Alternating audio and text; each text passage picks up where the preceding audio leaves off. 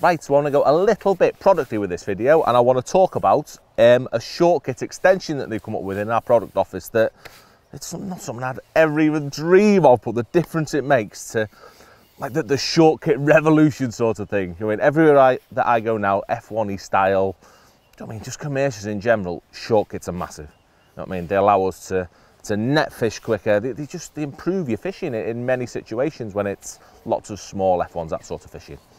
What I do find with my short kits though, is that they had a couple of, not faults, but they weren't quite right in a few ways. In that, firstly, playing me fish. I mean, I often felt that the benefits that they create with your shorter elastic and the stiffness, they're phenomenal. That's what makes a short kit so good, and how close the fish pop up. What I do feel sometimes though with short kits is that you haven't got enough pole to sort of keep hold of. So by having a little tiny extension at the end of it, what this gives me is an extension I can stick on the end of my short kit. Careful, because I've got my hook in that one. And what it creates now is a short kit that's the same length as a top kit. So I've still got all the benefits of the short elastic, the stiffness, the fish popping up close, but I'm able to hold on to something. So I've got this little bit of pole here that I can play my fish on while still using my puller bead, just as I was doing, or my puller kit, whatever you want to call it. And it just improves the top kit so much. It gives me that added option of having a bit of pole to hold, so you're not, I mean, limited to that short, stiff kit that feels a little bit unpleasant when you hook a few fish or bigger fish. So the extension just alleviates that completely.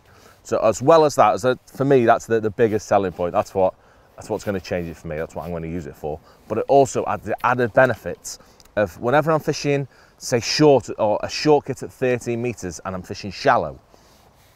What it does, it means that if the lake's sort of a bit deeper than me conventional short kits, then I'm forced to use a long kit, and that puts everything out of sync because I can't hold my pole in the same place because a long kit will go a little bit further, holding it on the same place as what I've had a short kit on, of course.